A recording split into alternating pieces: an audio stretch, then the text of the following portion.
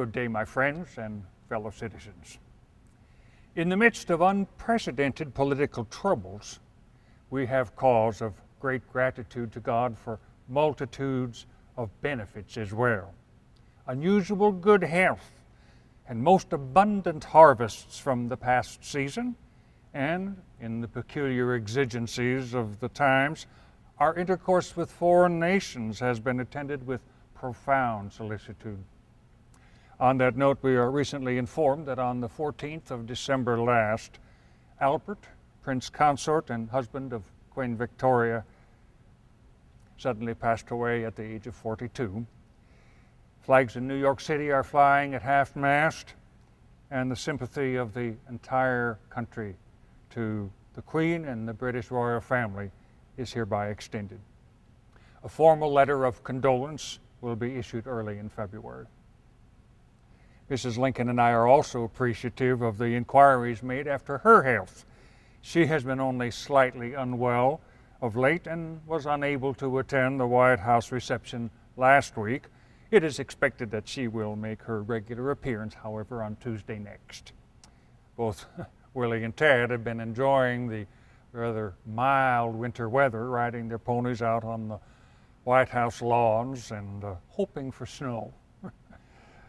Willie is actually a little unwell himself at the moment, but should soon recover and has been enjoying himself indoors the past several days with reading. I think he and his brother nearly wore themselves out on January 1st in the reception here. New Year's Day brought many visitors to the People's House, which has actually been recently refurbished. Mrs. Lincoln is anticipating its formal opening on February 5th. Also attending the year now drawn to a close was the occasion of the President's annual message to Congress. Much of what was painfully uncertain only a year ago is better defined and more distinct now. And the progress of events is plainly in the right direction. The whole exception, perhaps, is in regard to the financial straits of the country. The Secretary of the Treasury has presented a new plan for addressing the financial state in which the country now finds itself, in large part because of the rebellion. The funding necessary for prosecution of the war has, but without intent, introduced some state of difficulty into the banking classes on Wall Street, and it has been announced by many financiers there and throughout the country that specie payments, coin, will henceforth be suspended. This suspension has caused much concern. My friends, I believe no duty is more imperative on government than the duty it owes its people of furnishing them a sound and uniform currency.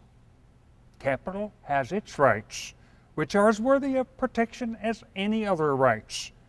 To secure to each laborer the whole product of his labor, or as nearly as possible, is a most worthy object of any good government. Therefore, an emergency legal tender bill has formally reported to the House by the Ways and Means Committee. This measure will, in the words of its sponsor, New York Congressman Eldridge Spalding, prevent speculation by brokers, bankers, and others in government securities, and particularly any scheme which should double the public debt of the country and double the expenses of the war by damaging the credit of the government. Congress will be debating this issue over the coming month and should be voting on it soon. Also, and to the same end, an increase in taxation upon foreign imports, a renewal of the tariff, will be gradually reintroduced. It is believed that this will surely eventuate in the restoration of American industry and return hopeful employment to the American laboring classes by decreasing competition with the lower wage standards of workers across the ocean. Finally, and with like purpose, a proposal has been made of certain internal improvements to the whole country, a railroad to the west and into the Middle South. It is believed that these proposed elements will in fact lead to a speedy recovery of economic interests and a restoration of specie payments throughout the country. Early this month, I attended a lecture at the Smithsonian Institute by Horace Greeley, editor of the New York Tribune. His stated belief that slavery and its abolition is the sole purpose of the war is certainly as creditable as it is well known, however much it may disagree with the procedures of this administration.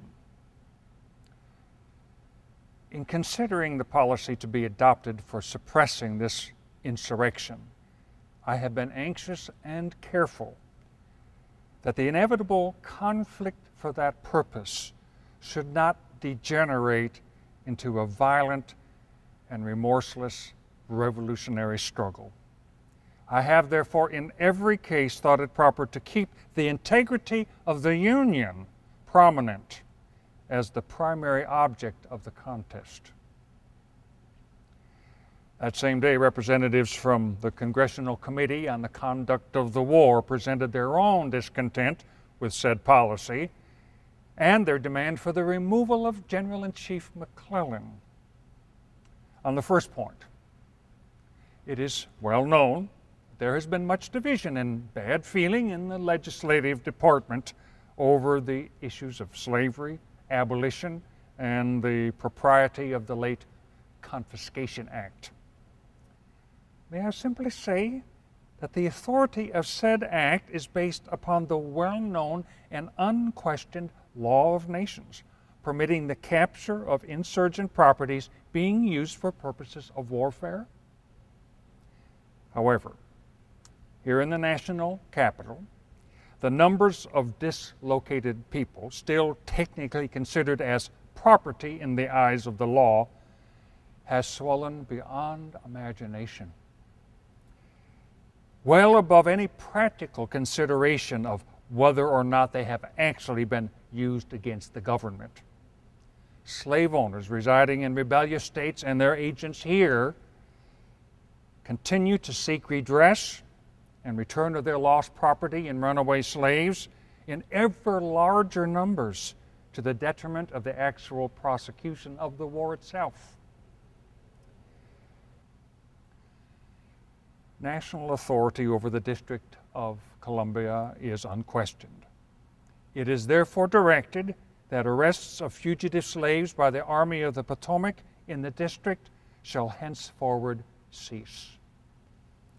However, in loyal states where slavery is constitutionally protected, the situation is different.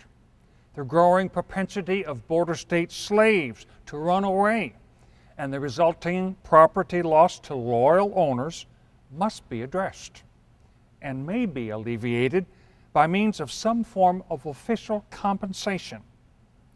Those slaves then to be at once deemed free. It is therefore now recommended to Congress that such a plan for general compensation be considered to loyal slave owners in the border states. And in specific, a plan of this nature has already been proposed to the loyal slave state of Delaware and will shortly be considered by the state legislature.